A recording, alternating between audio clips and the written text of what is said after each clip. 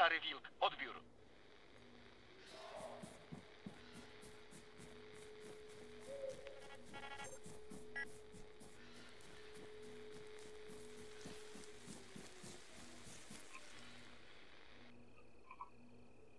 Okay.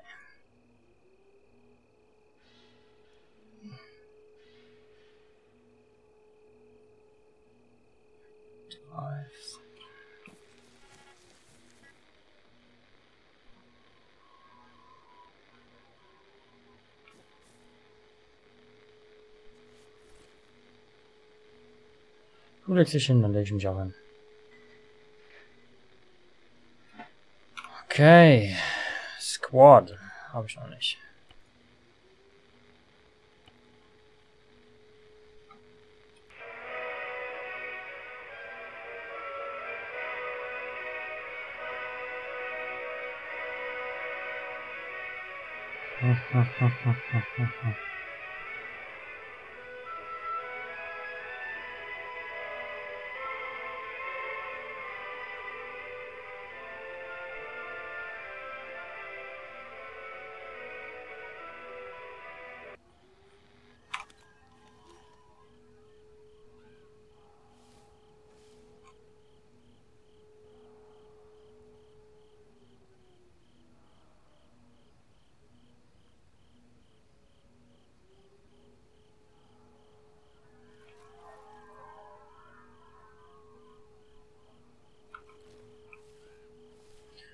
Okay, solange der sich nicht bewegt.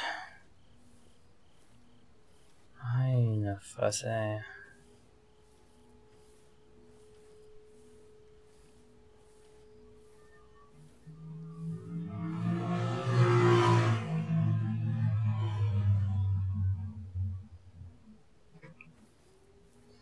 Nicht unbedingt in ein Feuergefecht mit denen kommen.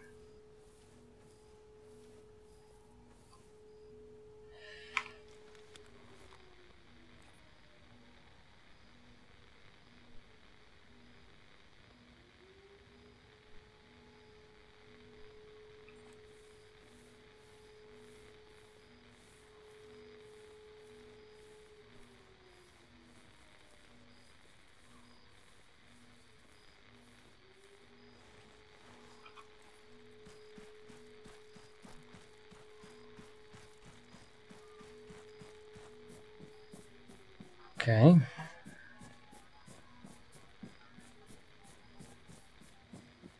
Rechts war noch einer.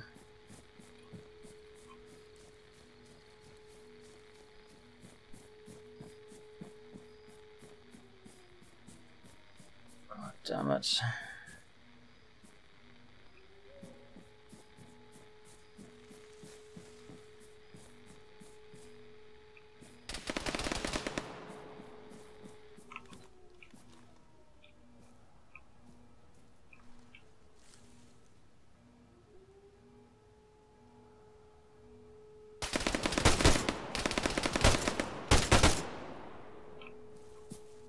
Sorry. Ich, mal, ob ich mir dein Radio ausleihen kann.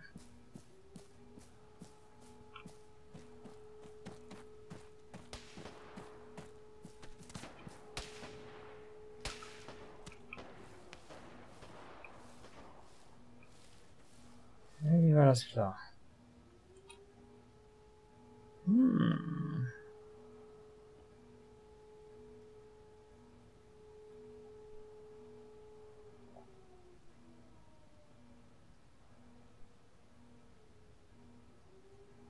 Night Vision. First Aid Kit.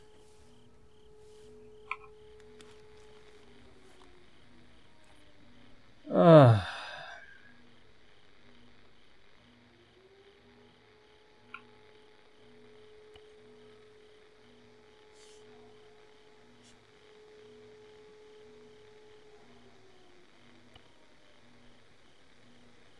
Delta, tu Szary Wilk, odbiór. Kierunek wschód. Szukaj śladów aktywności wroga. Odbiór.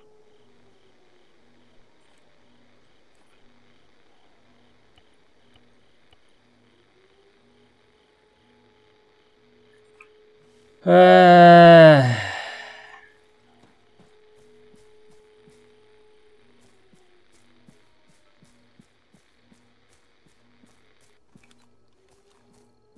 Yeah, just don't shoot anyone.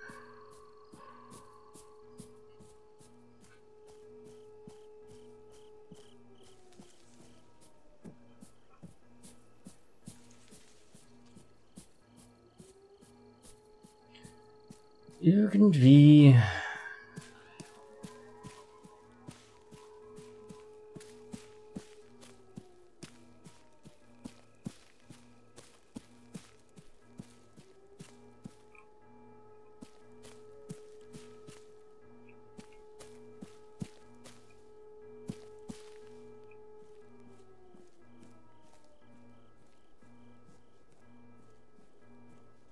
Sind die allesamt weg, oder was?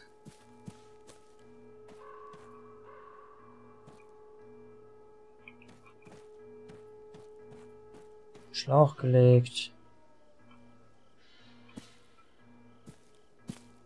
Aber so kriege ich wohl keine Infos.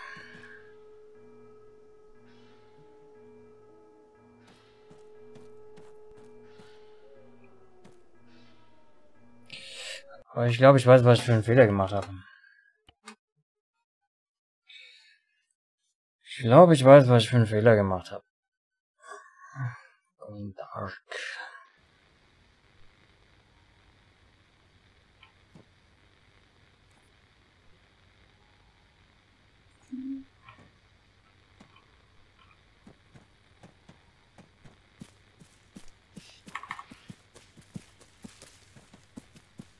Hm.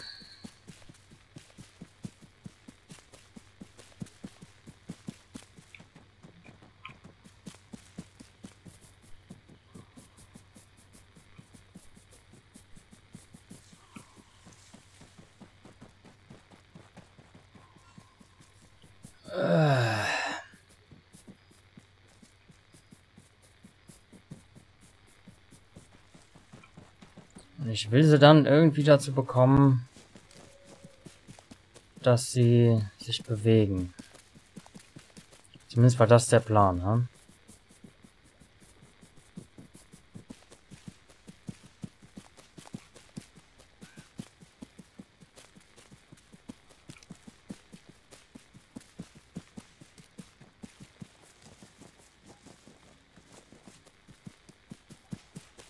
Hm.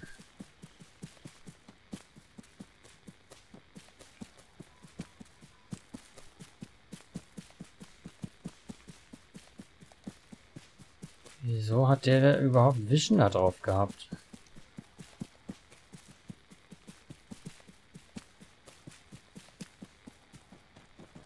Da ist der Kran.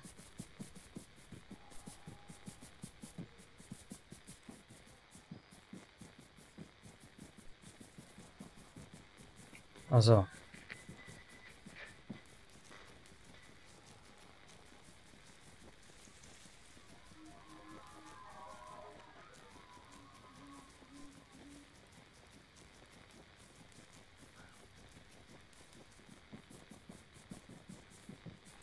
Warte, hier war doch irgendwo die Plattform. Ah Gott, damit, die müsste irgendwo links von mir sein.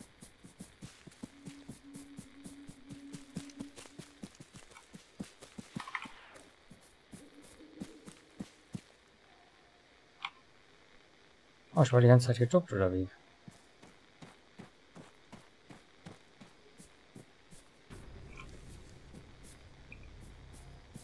Ups.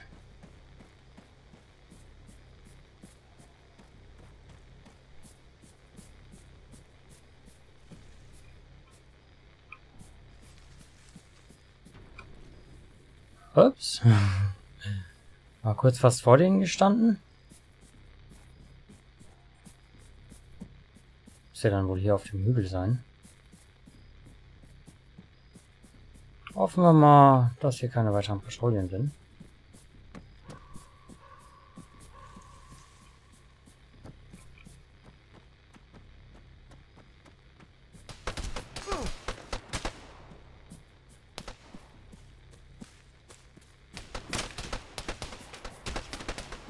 Okay.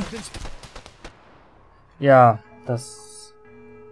Wieso bin ich da durchgelaufen?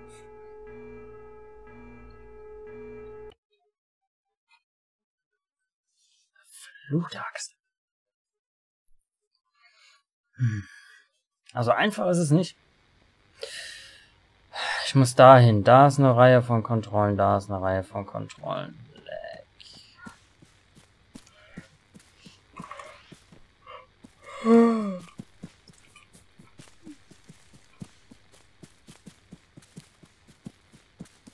Einfach ist anders.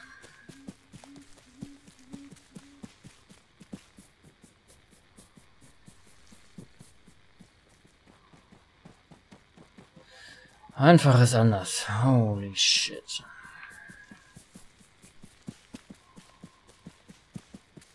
Da kannst du nicht eben mal kurz. Da musst du wirklich gucken, was du machst.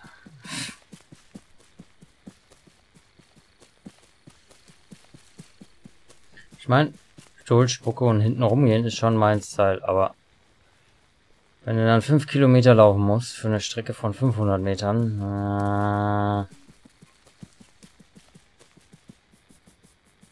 das kann man dann schon irgendwie abkürzen, ne?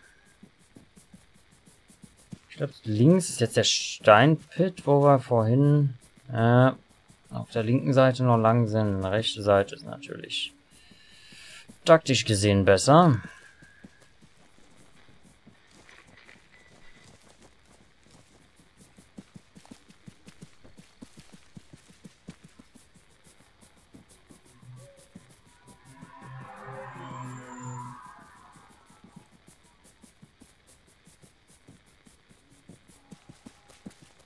Mhm.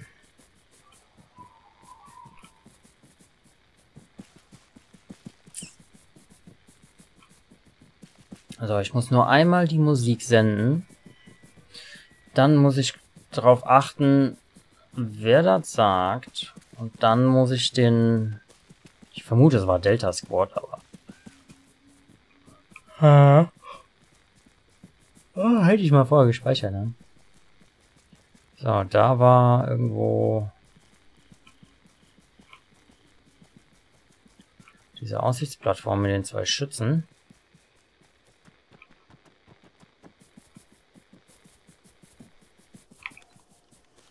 Ich kann auch mal kurz mal den Mund halten hier. Hey, alarms are going off. Nothing to do with me. You sure you didn't get spotted?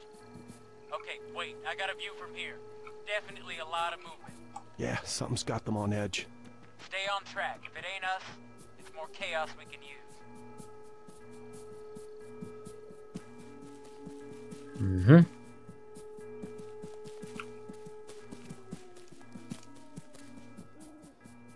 Jack, you copy? Erstmal save. I'm here. What you got? Not a lot, though I'm close to our zone of interest. Great. Listen, there's gonna be at least a few LDF guys on guard there. You'll need to get creative. The Spectrum device has a signal library, and in that library, there's a signal. A message from a jumped-up Bluebell colonel. If we're lucky, we can deceive the sentries. Send them off fuck knows where. Station names haven't changed since the exercises. Grey Wolf's still in command and everyone else is using the standard NATO alphabet. That squad out there? We just gotta find out who they are. And how do we do that? Should be easy. Bring up the signal library screen. Okay, I'm there. Switch to the music you recorded.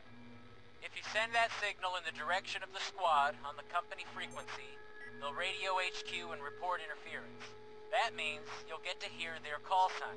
You can then check the library again, see if there's an address to match their ID. If there is, use it. Same as with the music. Once they respond, select that movement order I told you about and relay it to them. Just don't broadcast shit randomly. If they realize they're the subject of electronic deception, they'll go dark. Same with the entire combat net. It all goes down. And we want to keep them talking. Exactly. But, keep in mind, to hear both speakers in a conversation, you may have to redirect the device, unless they're more or less aligned. You can only detect what you're pointing at. There anything else I need to know? Yeah, and it's important. when impersonating a station, be careful about your background trajectory. You really don't want anyone receiving sent messages. It'll give the game away. Just transmit the music, listen for a response, pose as Grey Wolf, contact them specifically, and issue our fake command. Fine, got it. What if I hit a rut? Then you can figure out how to make your own distraction. Okay, so certain especially have to switch their old radios comms to a device to electronic device. This works in patrolling squads and HQ. Marked device compass. Successful description requires awareness of the correct call sign and maybe leads to the imposed radio silence. It's also important to consider the location and direction of involved parties.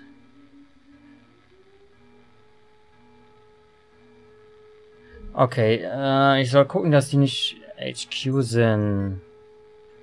So, das heißt, ich sende die Musik. Dann warte ich drauf, was sie antworten oder sagen. Dann kann ich Delta schicken. Oder also kann ich das Squad schicken, wenn ich die Namen habe.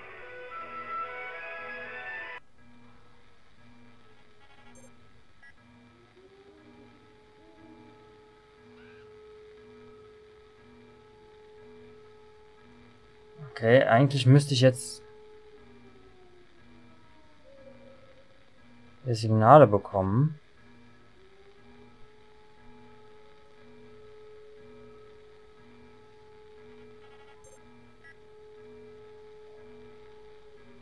Was soll der Shit?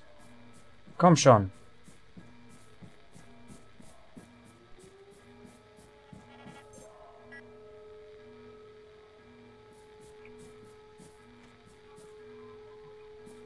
Warte, vielleicht muss ich, während die...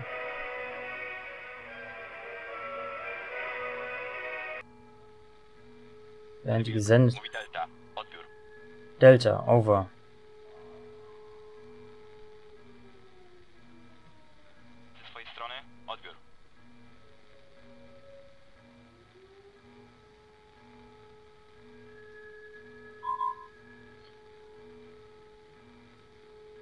Okay. Zrozumiano. Szary wilk. Bez odbioru.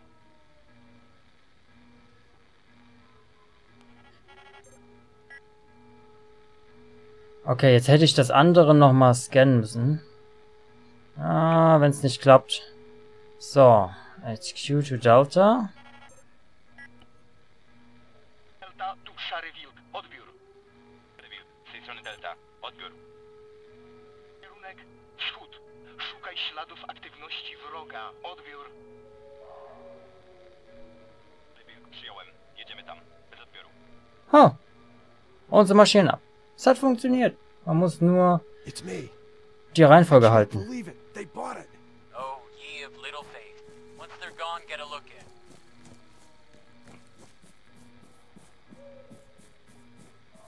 Na, man muss nur die richtigen... Hätte ich sie vorher aligned, also wäre ich auf die andere Seite gegangen, hätte ich noch mithören können, was HQ sagt. Oder ich hätte hin und her... Also nicht allein, aber ich hätte hin und her switchen können, um die Antwort zu hören. Wäre vielleicht ganz cool gewesen. Hey, so, you near it yet? What's there? Rudd, come on, answers. Sorry, no answers. Only questions. What? Knock it off with that mystic shit. Is it another one of those things? Yeah. They dug it up. Looks like they were doing tests on it or some kind of fumigation. Can you cut a piece of it off and take it with you? You can fuck right off if you think I'm gonna touch it. Okay. Can you lift a laptop or something? Too risky. Once they see stuff missing, they'll be on us. Shit, wait. I got a USB stick on a keychain. Yeah, awesome. Access something. Copy-paste desktop folders and get them on it. Oh no. Ellie? There's a helo. I know! Bug out, I ain't kidding. Just another 2 seconds. Said you'd only get yourself killed if you did something stupid, Rudd. This is it. Got it!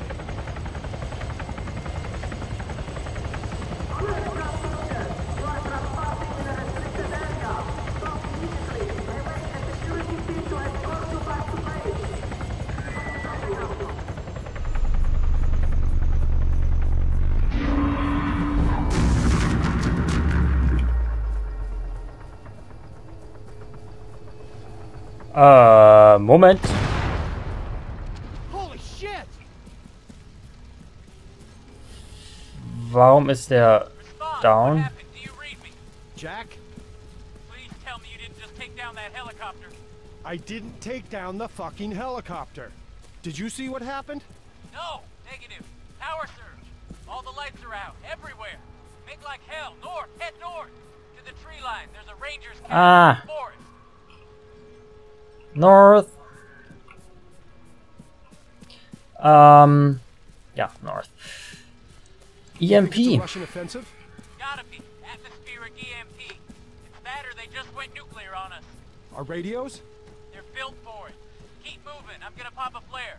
No, wait, you idiot. The LDF. You're gonna give away my position.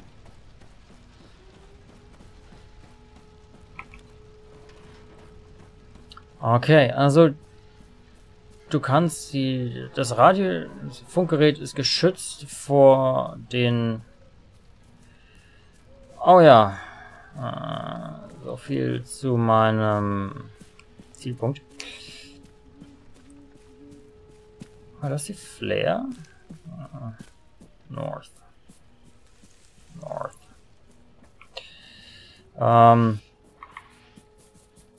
Yeah.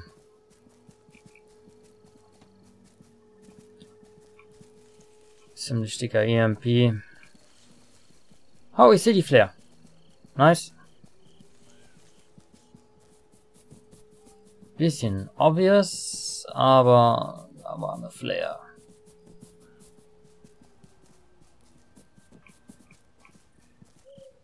Da war eine Flare.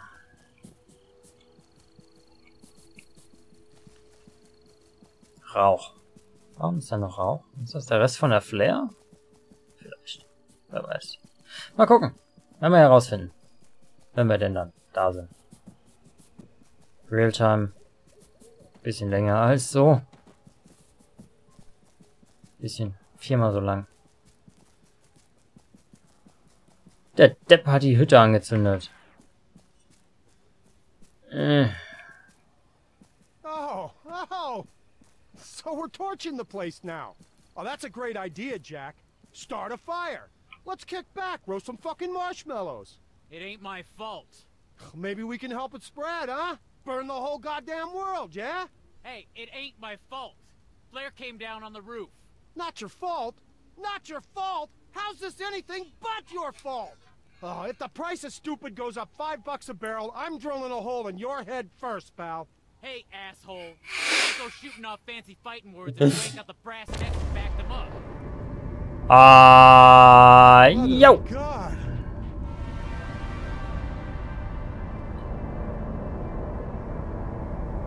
Ja, ich will mal behaupten, drauf schießen hilft nicht.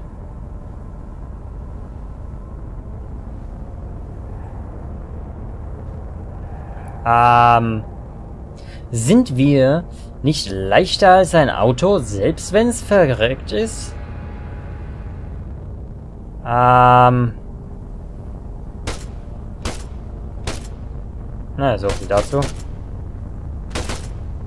Ich mach noch nicht mal Löcher irgendwo rein.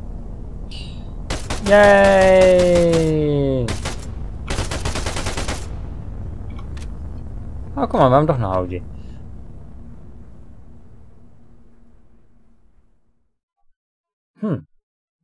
Dicker Hintern ist das Ding. Ah. Close Encounters. Aliens. Fucking aliens!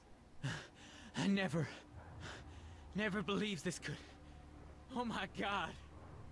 Oh my god, bruh. Hey, you know? Yeah?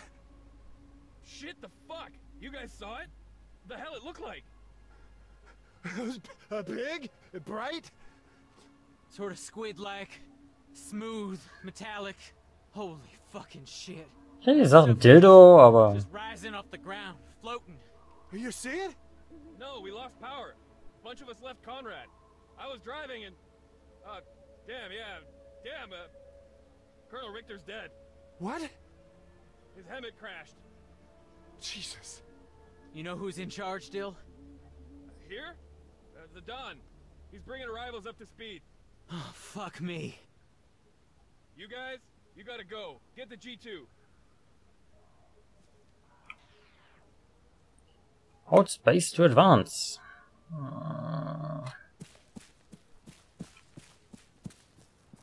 Whatever. Briefing haben wir das erste Mal. Nein, hier nicht? Hm.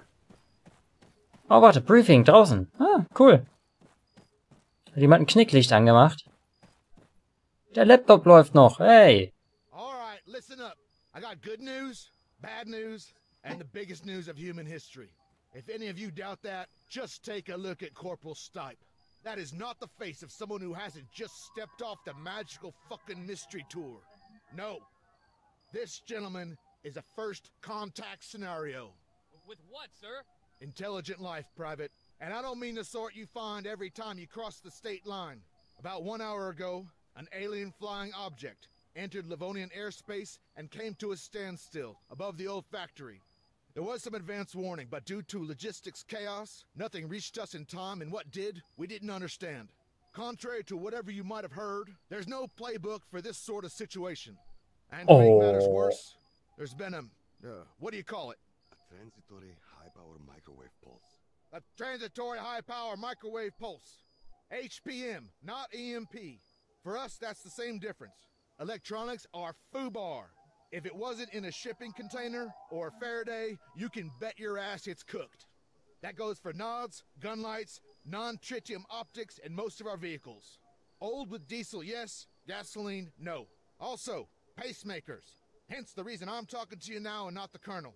Our only casualty so far, but a problematic one. He overturned on the road, blocking access to Point Hopi. The Sparkies there have functioning equipment, which is slowly coming in, but it might be some time before we can unfuck this mess. Sir, are aliens responsible for the HPM? Is this an invasion? That's unknown, Sergeant. Our trunk network's down. There is no way we can reach UCOM. To the world, we've just gone dark.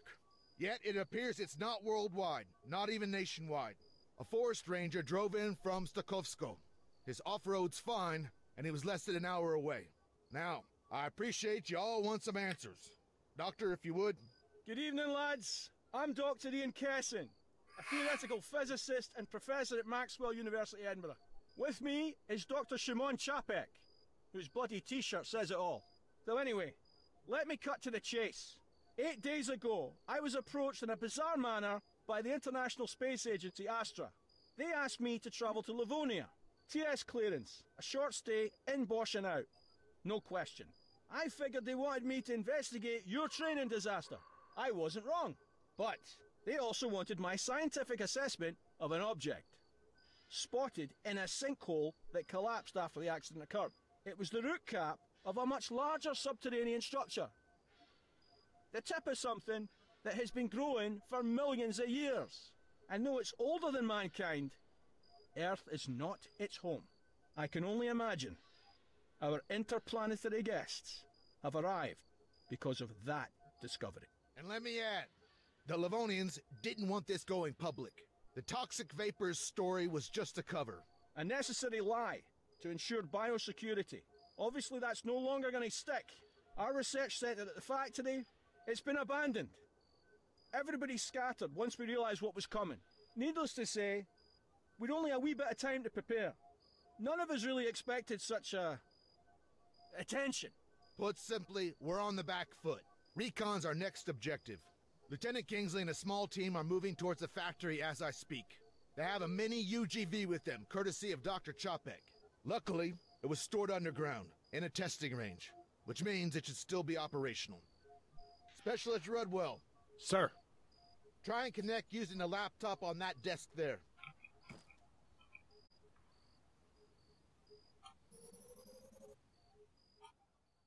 Okay. Oh shit, muss ich jetzt